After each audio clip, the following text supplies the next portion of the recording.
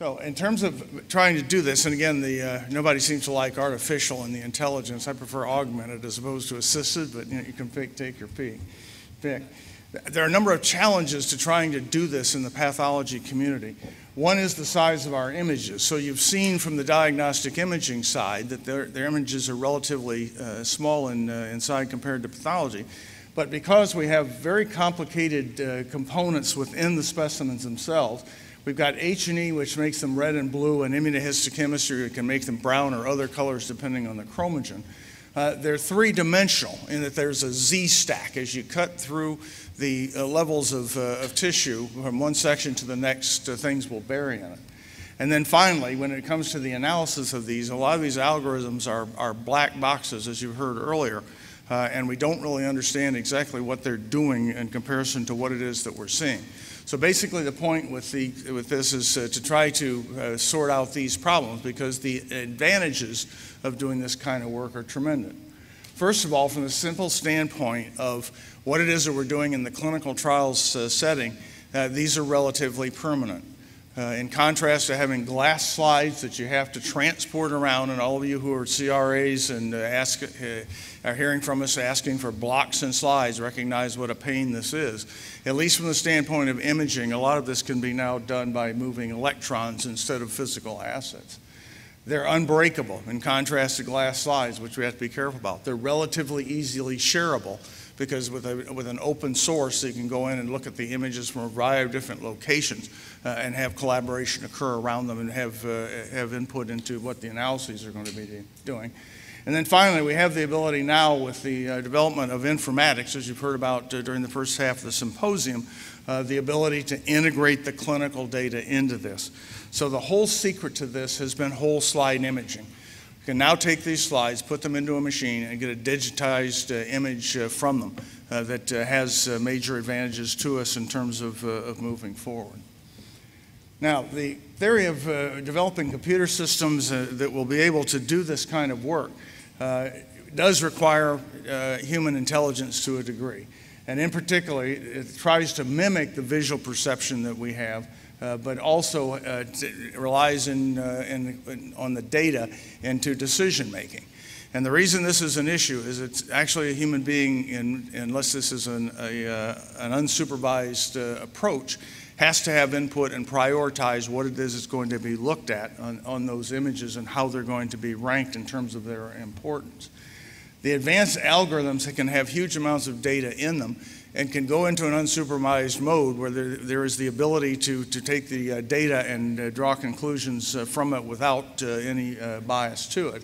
And this has been widely pointed out now as being a potential for a computer-assisted diagnosis and prognostication. And the hope is that this is where we're going to get to going forward. One of the problems, again, with this is the technology for this is not widely available in the community. So have a quick show of hands if you know. How many of your pathology departments are digitizing slides? Show of hands. Yeah, exactly. And so you can see immediately what the problem is when we come to the clinical trial setting. The match trial, for example, had over 1,000 sites open, and yet when we start talking about trying to move images instead of glass around this, this was a problem because of the lack of the digital equipment. So in terms of the use of artificial intelligence or augmented intelligence in this, there is the advantage from the standpoint of how we do our work in trials and being able to reduce the turnaround time. Much easier if you've got a scan and put it on the internet, send it, done. Don't have to worry about the overnight shipping and all that sort of thing. Collaborations are much easier because of remote second opinions and even beyond that that can be done in research groups. The integration of the data sources, once the digitalization is converted, the images into numeric situations that can be compared with other numeric situations in terms of the types of data, allow the integration of those data sources and then subsequent analysis. They have a real ability to improve quality assurance and quality safety in terms of what we're doing, again, because of the collaboration ability and also the fact that the machine learning can contribute and put ideas into the mind of the pathologist with things that we may not have thought of. This leads to accountability on behalf of the physician because the information is readily available in the electronic health record. And then finally, there should be cost savings with this. once the processes are improved, again with eliminating a lot of the problems that are associated with the handling of specimens. Now, from the clinical trials and research side, this has an incredible amount of opportunity available to us. We should be able to automate and quantify with far greater consistency than we have in the past. And again, the obvious examples are things like Gleason grade, where we know there's a fair amount of intra-observer and even inter-observer variation that occurs among pathologists in this. The computers, once taught how to do this, can do it repeatedly and with a much higher degree of consistency than we as pathologists can. This should help us greatly in biomarker quantitation. One of the reasons that our biomarkers that are done on tissue may not be better than they are is the fact that there is variability in the interpretation of these that occurs, and in particular, again, think back to the HER2 problem in terms of trying to decide what the grade of those is, or level of that is going to be. Again, it should reduce inherent bias. Although we don't intend it, we all have inherent and often unrecognized bias when we look at cases, and sometimes it comes from the fact that we've looked at the clinical history first and then before we look at the slides, instead of looking at the slides first before we read the clinical history. And finally, things that we couldn't do in the past are now easy. With nuclear morphometry and this kind of thing, to get literally hundreds of different measures of what the factors that we see under the microscope look like.